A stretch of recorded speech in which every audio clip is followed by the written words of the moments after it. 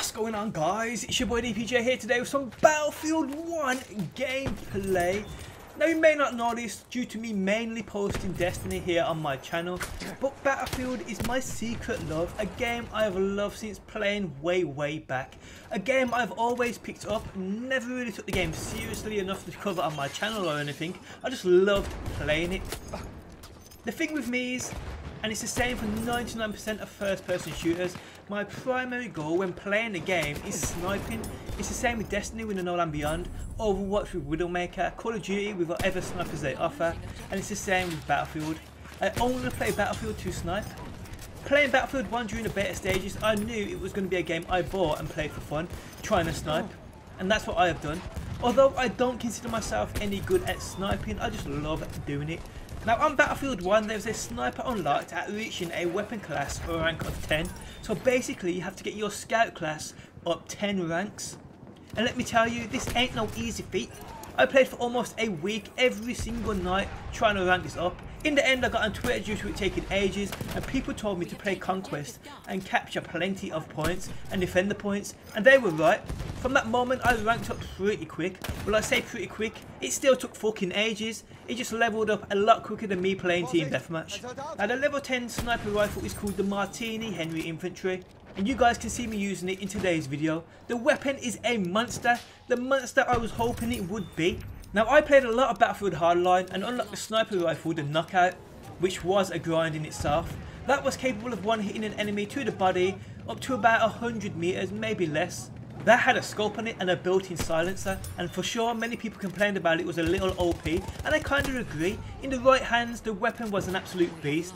I was hoping at the same time when going for this Martini that it wouldn't be as bad or as good as the Knockout, and in truth it ain't. The Martini Henry does one-shot kill enemies with body shots, but after about 40 meters or so, anything at close range, you'll need to finish them off with your pistol.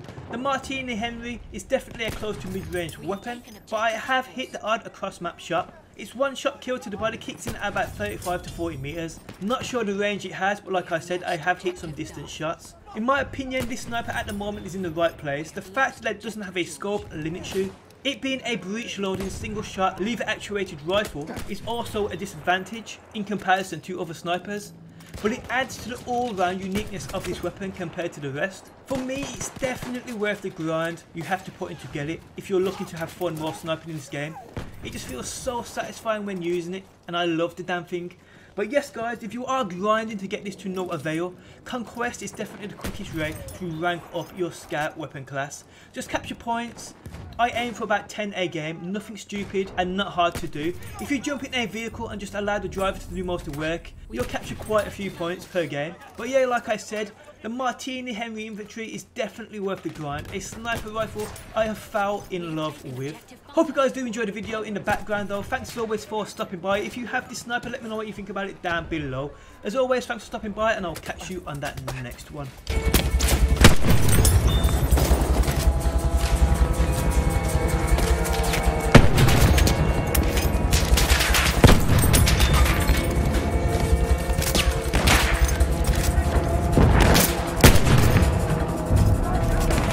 Control.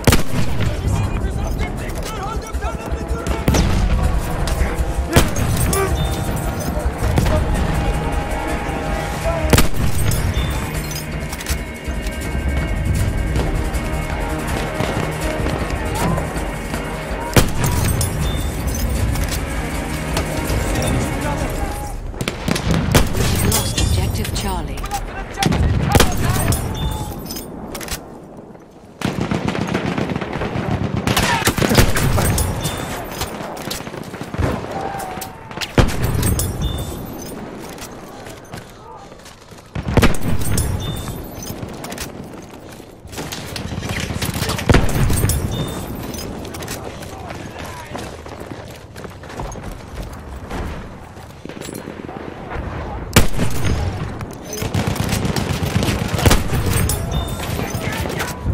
We are losing objective apples.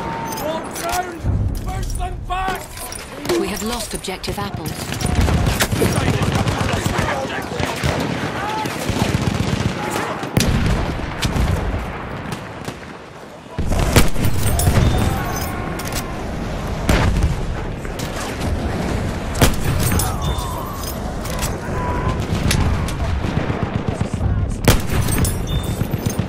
taken objective butter. Objective's taken! Enemies on the run!